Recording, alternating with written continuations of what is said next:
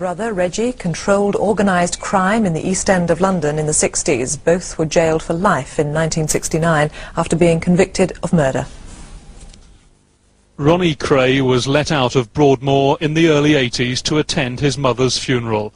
It's thought he could now be buried in the same cemetery, a funeral likely to bring much of London's East End to a standstill. The notorious gangster had collapsed in his room at Broadmoor Hospital on Wednesday. He died this morning after being transferred to another hospital in Slough. Born in 1933 in the heart of the East End, Ronnie and his twin brother Reggie started out as boxers. They became the most feared of London's gang leaders. Ronnie, the eldest by 45 minutes, was the violent, dominant partner. Their extensive protection racket, known as the Firm, existed to extort money from shopkeepers, enabling the twins to visibly enjoy the high life. Desperate for fame, they cultivated the world of show business and the media. But the law was aware of them. In the mid-60s, the pair were charged with demanding money with menaces, only to be acquitted. How much has this trial cost you? It's cost us roughly £8,000. And how do you feel about that? I suppose everyone likes the idea of spending that money for no reason at all, you know. Does it leave you broke, or how does it leave you? It doesn't leave us broke, but at the same time it's a lot of money to have to pay out, but money's innocent.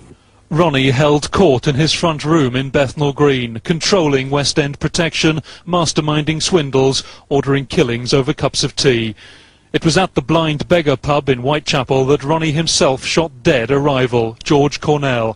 For that and another murder by Reggie, the pair were jailed in 1969.